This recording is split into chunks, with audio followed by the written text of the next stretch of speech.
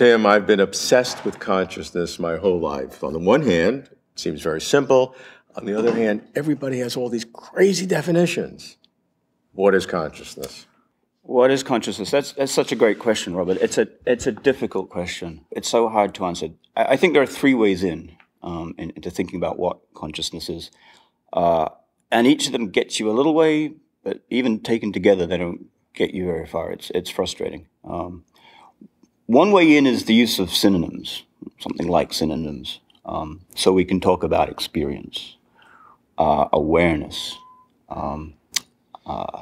We can use the phrase that Tom Nagel made very popular, although I believe it was Wittgenstein who first used it in connection with consciousness, the what its likeness.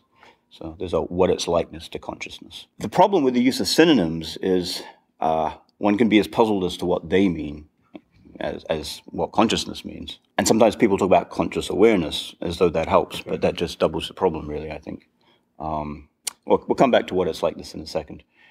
The second way in to explicating the notion of what consciousness is via the use of paradigms, examples, exemplars. So if you say, what is, you're new to the society and someone says, you're talking about fish, what does this word mean?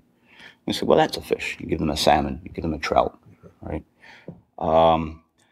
And we can do that with consciousness in some sense by pointing inwards, which is part of the problem because I can only point inwards to my own mind. It's a little bit harder to point inwards to yours, but I can direct your attention so what would to you features say, of the world. The sight of red or the smell of cheese. Exactly, and it's fascinating that you use those particular examples, and those are the kinds of examples that people use.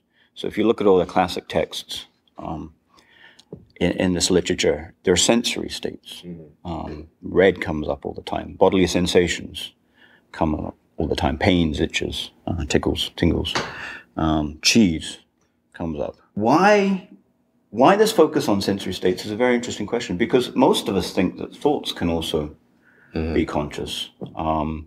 So you and I can both be sitting here and suppose there's an explosion out in the street and we might both have thought, well, what was that? And various hypotheses might come, maybe a fire truck ran into a hydrant or something like that. That's a conscious thought and it's not obviously a sensory state. It's not the sensation of red, it's not the smell of cheese, it's something cognitive. And it may be verbalized in your head, or it may be not verbalized. Well, that's a debate. That's a real live debate. It was a debate 100 years ago with the introspectionists as to whether all thoughts are verbalized.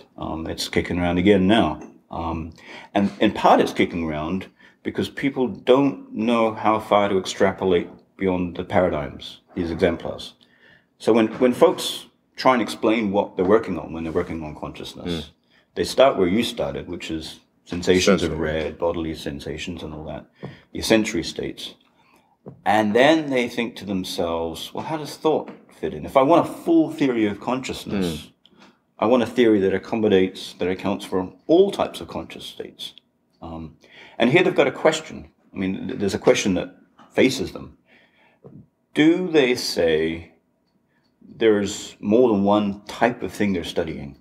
So do they say consciousness is equivocal, ambiguous? Do they say, well, we talk about conscious thought and we talk about conscious sensation, but really we're using the word consciousness in different ways? That's one view out there. Another view out there would be, there's one fundamental notion here. There's one unitary thing. And sensations have that property, thoughts can have that property, thoughts as such independent of inner speech or visualization or what have you. It's hard to resolve.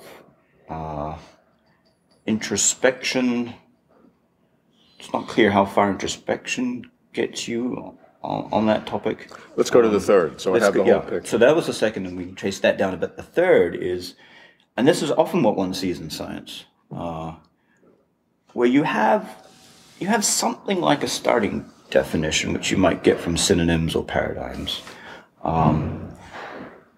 but you rely on your theory to really tell you the borders of the concept. With biological notions like mammal or fish, these are common sense words that we used before the science of biology, zoology really got going. And people would talk about fish or talk about mammals. We've got exemplars. So, you know, we know that a lion is not a fish. We know that a trout's a fish. But there might be lots of unclear cases. And then you get a theory. You get a taxonomy. You get an account of how different forms of life are related to each other. And you say, well, given that, it makes sense to use the word fish for these things. So your definition falls out of your theory. That's a fundamental insight from philosophy of science, I think. And you go from particulars to the general, to the theory, to the definition. Exactly. Is that the flow? That's exactly right. But you can't do that until you've got a theory that everyone's happy with. And of course, you need enough agreement on the particulars to get the theory, right? Because if I'm someone who says the consciousness is really sensory, it's perceptual, there's no really purely distinctively cognitive consciousness. If that's my view, and that's a position I call a kind of a conservative conception, or if you like, a conservative conception of phenomenal consciousness, because people use this term phenomenal consciousness to try and identify the thing that they're most interested in. And phenomenal means that you have an awareness of it, or to go to the synonyms, what it's like to feel like. It's that inner sensation. That's the word phenomenal. That's exactly right. So phenomenal got used in this literature largely, I think, due to the work of Ned Block, who said it's what its likeness consciousness. So it's difficult to define it. We can give these rough synonyms. We can give these paradigms. And then he gave the paradigms for phenomenal consciousness that we were talking about before. Mm-hmm. And so then the question is, okay, we're interested in phenomenal consciousness. Is thought a form of phenomenal consciousness? So suppose I'm a kind of what this position which I've dubbed conservatism, and I say, no, it's not, and you're what I would call a liberal, and you say, yeah, there's a what its likeness to thinking that the accident had a specific cause, and that's got a distinctive phenomenology. Then when we go to develop our theories, we've got very different evidence bases. The data that we're using are very different. We might hit on the same underlying theory of what phenomenal consciousness is, but we might not.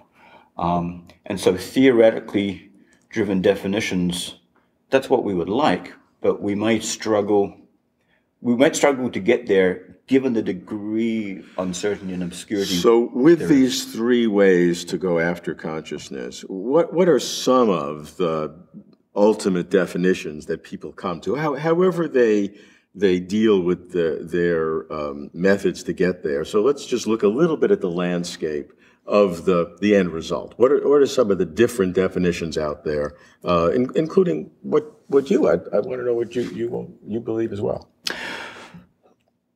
Let me start with my take. My view is that we're not really in a position to advance theories of any detail with any degree of certainty.